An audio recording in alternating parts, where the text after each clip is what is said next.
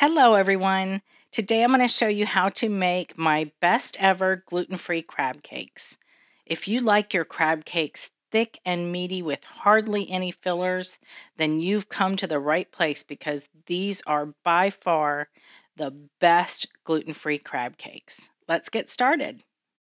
So we start by mixing mayonnaise and a little bit of Dijon mustard in a bowl. And to that we're going to add Worcestershire sauce.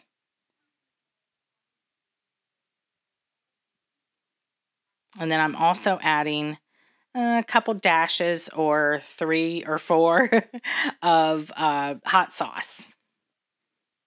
And mix this up. And now I'll switch to a whisk just to get it more combined, which I should have started in the first place, but I didn't think of it.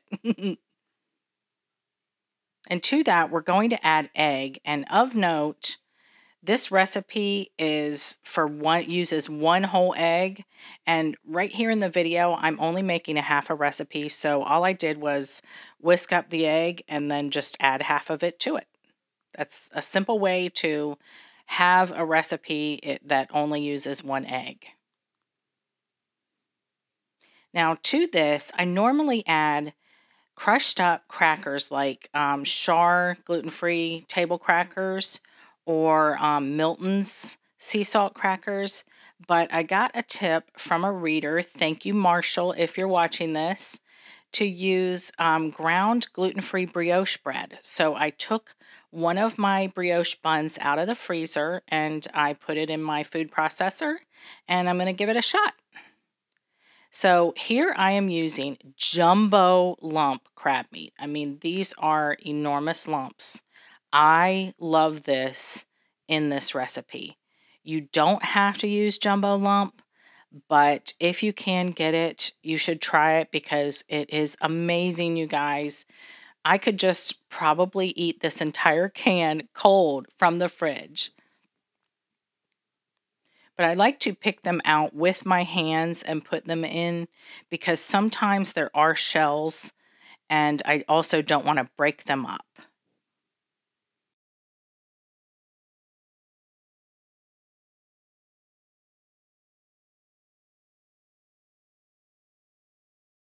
So now I'm adding salt and pepper to taste. You can also add something like Old Bay if you want to, but I just find it takes away from the taste of the actual crab, but it's your preference.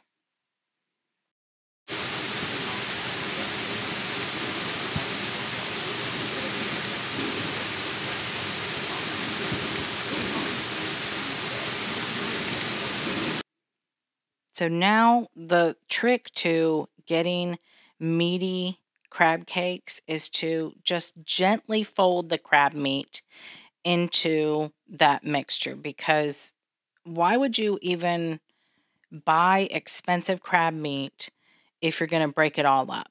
You can get cheaper like back fin or claw or whatever, but when you go for the super colossal or jumbo lump, I mean, you're spending all that money, you may as well keep it in big, huge lumps. That's my preference anyway.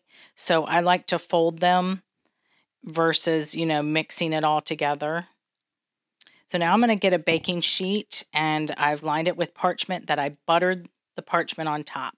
And I'm taking my jumbo scoop here and I'm going to make 3 crab cakes. Again, this is a half a recipe, so it'd be 6 crab cakes if you were to use the entire pound of crab meat.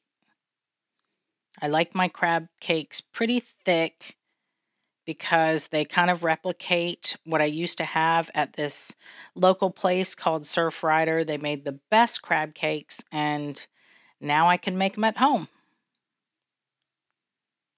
with minimal effort at that. So we put these in the fridge for at least an hour just to solidify.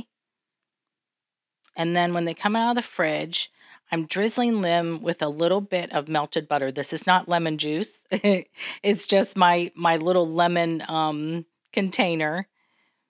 So we drizzle them with melted butter and we put them in a 450-degree oven for about 12 to 15 minutes. And the melted butter kind of acts like as if you were frying them, but without the frying aspect. I prefer a baked crab cake over fried.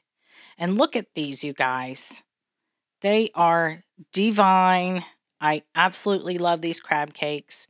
Use gluten-free brioche or use gluten-free Char crackers or Milton's crackers. Whatever you have on hand, you can use. And I'm serving this with a little bit of store-bought remoulade sauce. Look at them. They are thick and meaty, all crab, hardly any filler, just like a crab cake should be. Enjoy.